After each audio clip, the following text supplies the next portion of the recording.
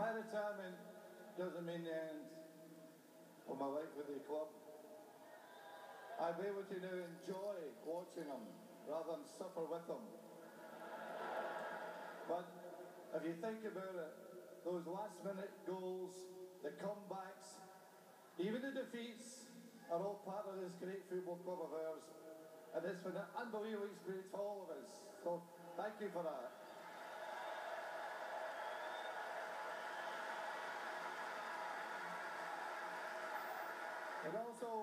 I'd also like to remind you that when we had bad times here, the club stood by me, all my staff stood by me, the players stood by me. Your job now is to stand by our new manager.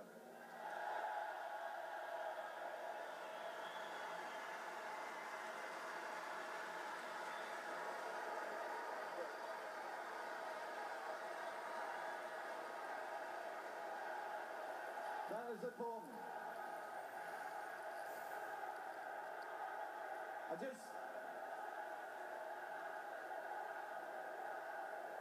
Before I start bubbling, I just want to pay tribute to Paul Scholes, who retires today.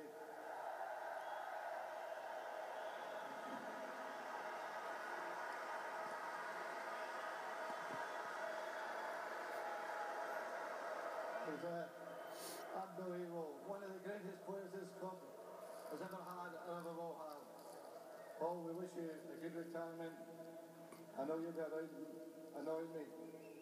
But also I'd like to just say a little word wishing Darren Fletcher a speedy comeback to the club.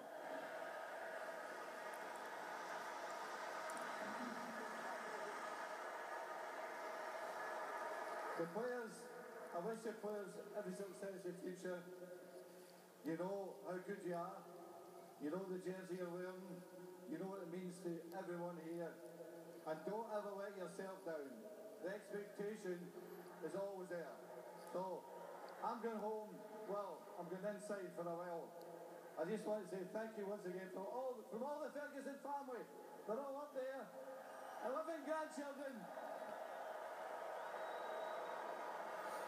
Thank you. Thank you.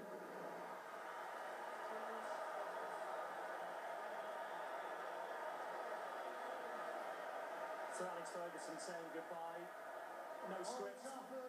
Speaking from the heart, describing his experience at United as the most fantastic experience of his life.